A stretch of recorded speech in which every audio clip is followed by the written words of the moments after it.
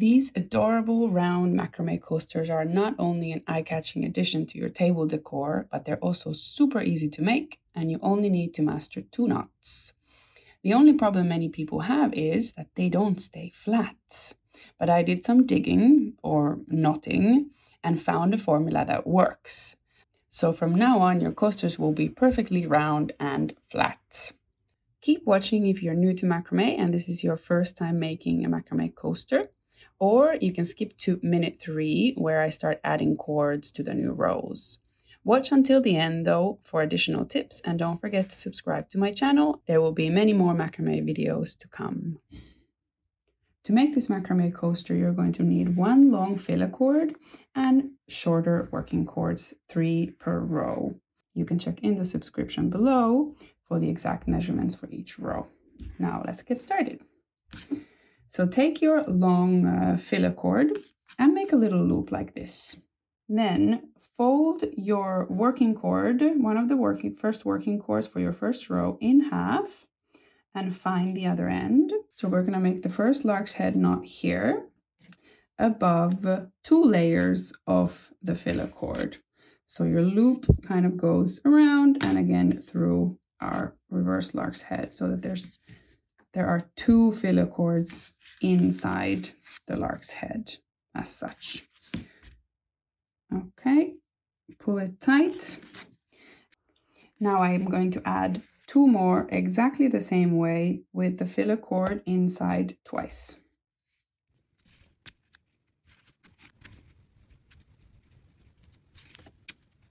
Now that we have our first 3 working cords attached with the reverse lark's head onto our filler cord, we're going to pull this circle tight. So I'm going to pull on the longer end and it's going to start rounding up. There we go. So it's a round, or maybe it's more like a triangle. This we will cut later, so we can just leave it at the back.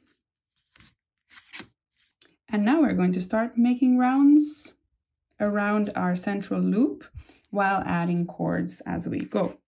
So I like to always attach my work to the surface. That helps me in not pulling this filler cord too tight, which is always a problem. And it also helps with the knotting itself. So I'm using a styrofoam, but you could use a macrame board or however you prefer what you have available for you.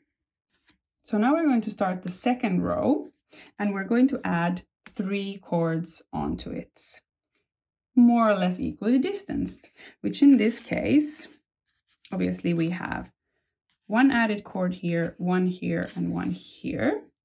So we're going to add a new cord right here, here, and here. Let's do it.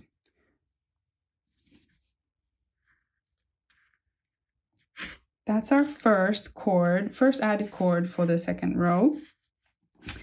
And now it's time to make the first clove hitches. I'm going to clove hitch these 2 with the filler cord inside them. And if you don't know the clove hitch, have a look at my video that should be on the screen.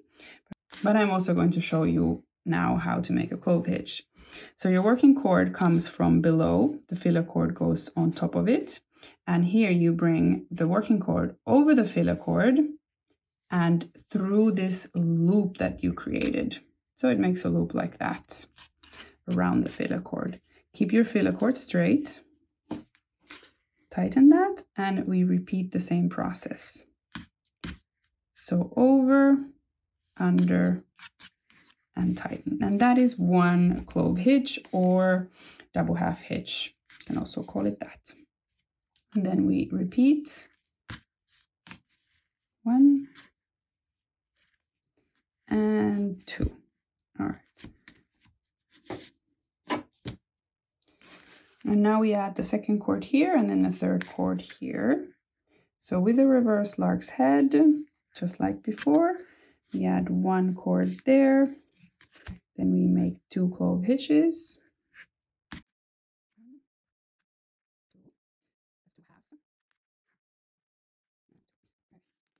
Now, last one of the second row.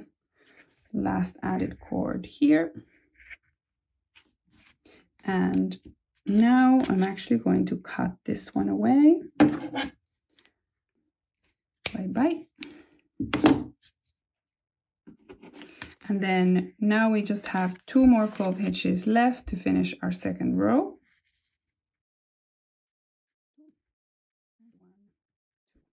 So now we finished our second row and we're going to start on the third one. Let's count how many working chords we have in our coaster. So this is the filler chord, so that doesn't get counted.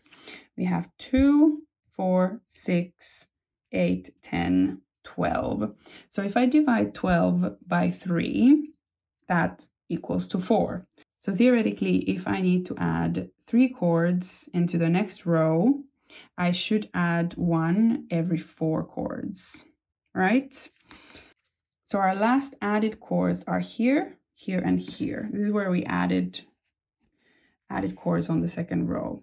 So there's already 2 chords here.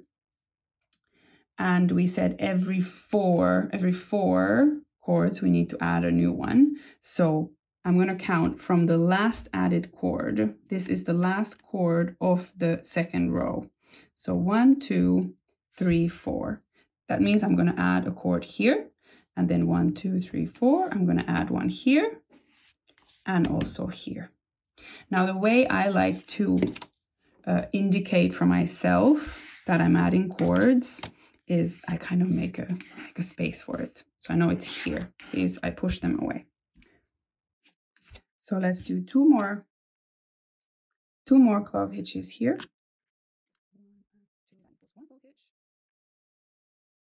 There we go. All right. So now I'm going to add the first chord of the third row here because I have 4 that I knotted with a clove hitch and the last added chord is here. And then I'm going to take the next 4 that I'm going to knot, and I know that the next added chord needs to be here.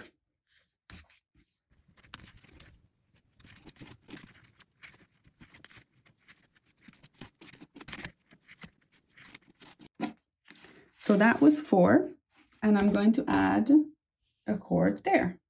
This is the second chord that I'm adding to the third row.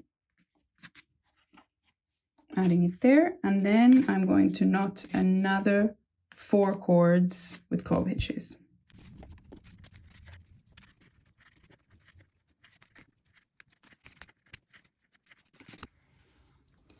Here we go.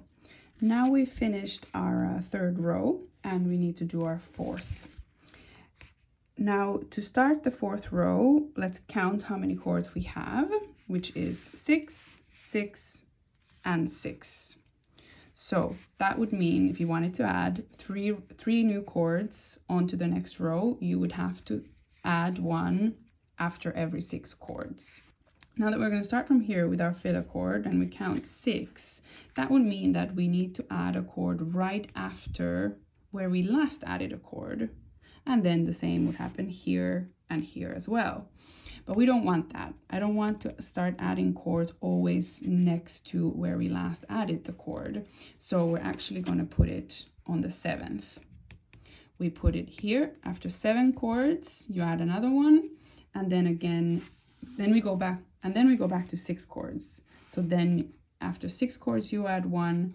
And after 6 chords, you add 1. So let's do that. All right, here we are. This is what your work should look like after your 4th row. Right now we have 6, 8, 8, and 8 working chords in our work, meaning that on the next row, every new chord should be added after each 8 chords. But we don't want to add the new chord right next to the old new added chord. So instead, we're going to add 1 more chord there. So I want you to add the new chords after 9 chords. So 9 here, but also 9 here. So this is 5, 6, 7, 8, 9. So 9 here, and also 9 at the very end.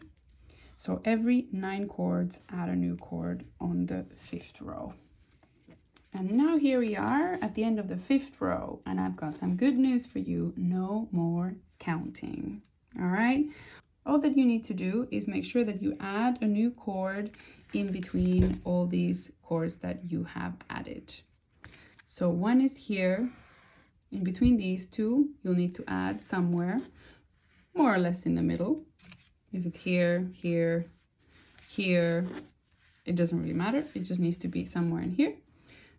One somewhere in here, and then the next one between this and the cord that you'll be adding here. So 3 cords on every row, and keep going until you're finished. If at any point you feel like your coaster is not completely flat, what I recommend you to do is hold it against the table and push inwards from the sides. This should loose up some of the tension in the cord and make it a little bit more flat. And maybe you can smooth it out so that it's perfectly round as well on the edges. I've resolved a couple of times a little bit wonky coaster just by pressing it from the sides. Once your coaster is the right size, then all there is left to do is to cut and trim. I'm gonna leave about 2 centimeters. First, I'm gonna just roughly cut them. These are not the best scissors. Roughly cut them around, and later on I'll trim a little bit more. Once you've cut the edges, it's time to unravel them. I use just a normal comb, but you can also use a pet brush. It would work just fine. This takes a while. And here we go at the very end. We're going to smoothen out the frayed edges. This might take a bit as well. You can also use a tape measure or a ruler. I'm just gonna go like this. At the end, I like to just measure around that it's roughly everywhere the same way. And voila, a very flat macrame coaster.